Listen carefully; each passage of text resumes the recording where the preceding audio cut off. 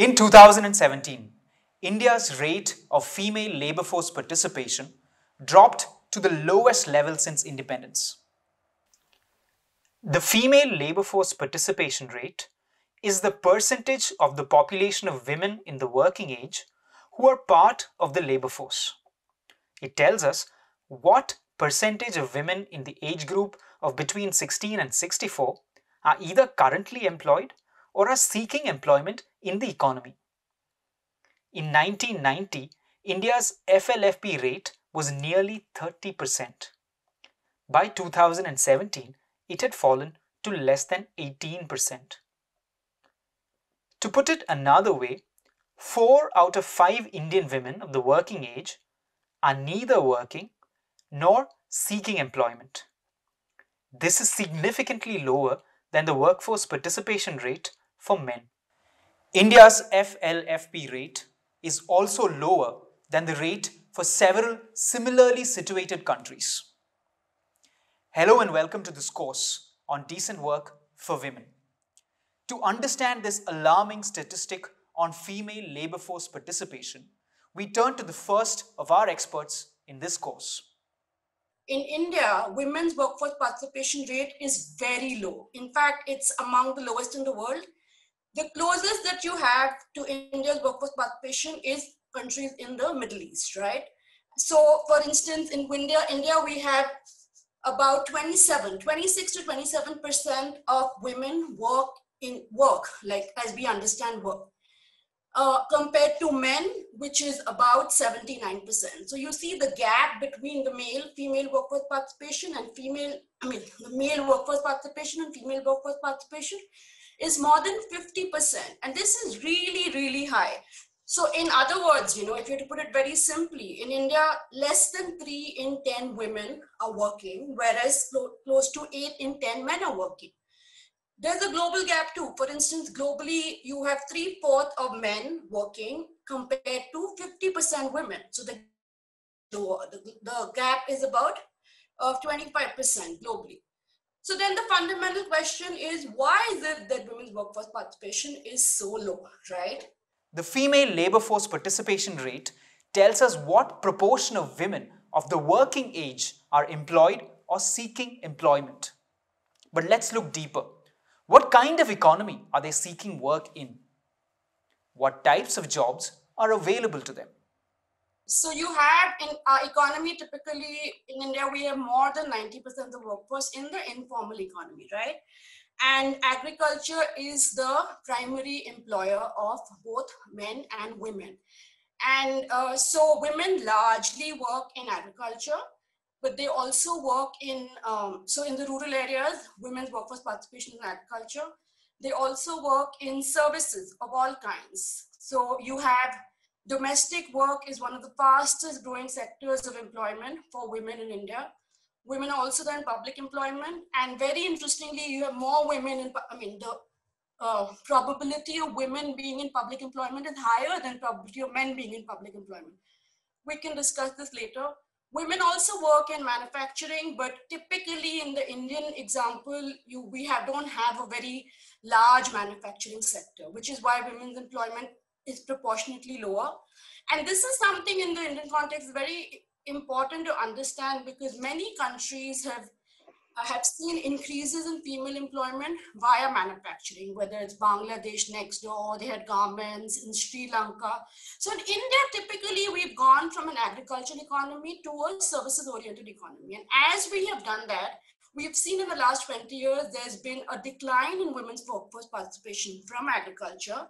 And, so people say, oh, it's a good thing that women don't have to work in agriculture anymore, because many of those jobs were precarious jobs. They were not, so you have income levels which are rising. And because of rising income levels, it's a good thing. It's an income effect that women are leaving the workforce. Women don't have to undertake dirty jobs in agriculture. Women don't have to undertake jobs which pay very less, right? So that's one perspective.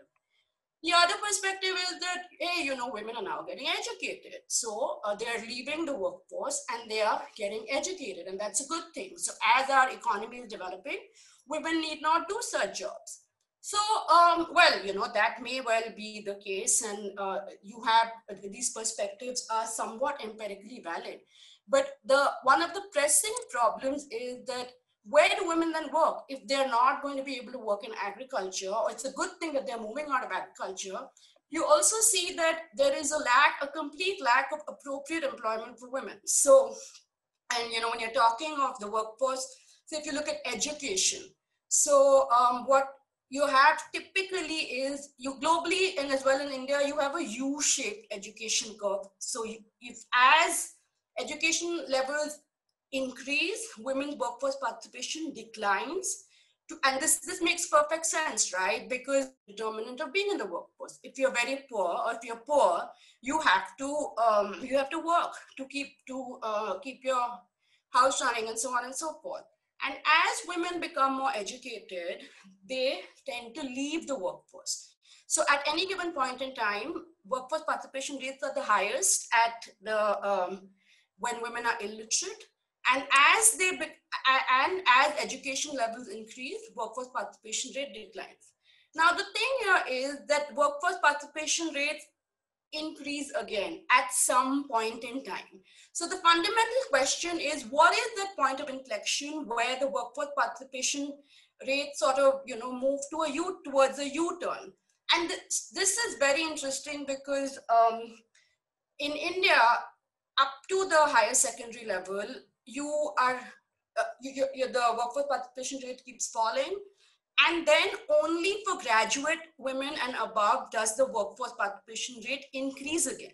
So in other words, overall workforce participation rates are quite low, and even at the level of graduate and above, they increase. I mean, they increase pretty rapidly, but that size of the workforce is really small. Currently, India's female labour force participation rate is inversely correlated with India's rising levels of female education. As our expert explained, researchers have observed a U-shaped relationship between levels of education and labour force participation. India, it is hypothesized, is somewhere along the initial downward curve. Women with limited levels of education display the highest rates of labour force participation among Indian women. As their levels of education improve, their participation in the economy declines until there is an inflection point of education levels at which it increases again. On the other hand, greater levels of education for men almost always correlates to greater economic participation. So why is female labour force participation lower than the male labour force participation rate all over the world? Why is it especially low in India? These are two questions that we will ask in the first module of this course on decent work for women. This module is about gender inequality and work. We will learn some of the attributes of the inequality between men and women in relation to the work they do. Apart from the different rates at which they participate in the labour force, there are also differences in the types of work that are available to men and women, and also in the conditions under which men and women do the same work. Once we learn about gender inequality in employment, you will learn about some interventions in the labour market, especially those that look to correct gender inequality. That is in the second module of this course. Finally, we will learn what we can do to realize work for women that meets the standards of decent work. That will be in the third module.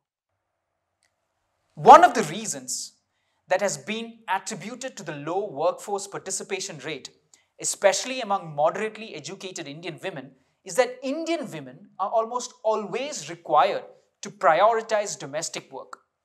That is the subject of our next video. Thanks for watching.